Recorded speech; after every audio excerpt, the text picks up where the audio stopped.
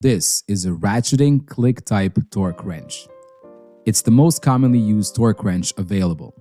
In this video, we'll take a close look at the mechanism inside to see how it works. Before we jump into the inner workings of a torque wrench, let's first understand how it is used and what are the key components involved. Let's get started. Torque is a rotational force.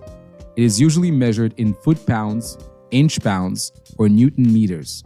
A torque wrench is a specialized socket wrench tool designed to tighten fasteners to a predetermined torque value, ensuring consistency and preventing over or under tightening of the fasteners, which can lead to issues like strip threads or loosening.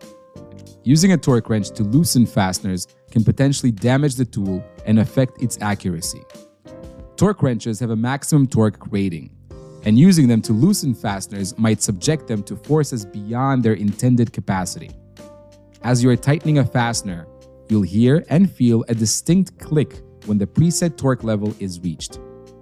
This lets you know it's time to stop applying force, preventing over-tightening. The handle is where you grip the wrench during use, and it's also used for setting the desired amount of torque you want to apply to a fastener. The torque main scale is engraved on the wrench body, with more precise subdivision markings on the handle for micro adjustments. There's a spring-loaded locking ring used to secure the set torque value, preventing accidental changes during use. Torque setting can be adjusted by first depressing the locking ring and turning the handle to the desired torque setting. Turning the handle clockwise will increase the torque value, and turning it counterclockwise will lower it. When the desired torque level is set, the locking ring can be released to lock the handle.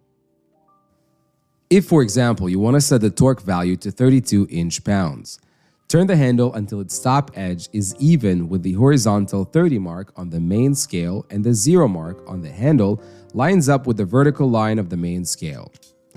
Then, turn the handle clockwise until the 2 mark lines up with the vertical line of the main scale. The torque value is now set to 32 inch-pounds.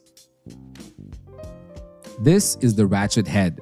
It allows the wrench to turn the fastener in one direction while preventing rotation in the opposite direction, without having to lift and reposition the wrench for every turn. The direction of rotation can be changed by moving the selector level on the back of the ratchet head. This is the square drive. This is where interchangeable sockets that correspond to the fastener size are mounted. The most common drive sizes available are 1/4, 3/8, and 1/2 inch. The sockets are held in place by a ball detent mechanism.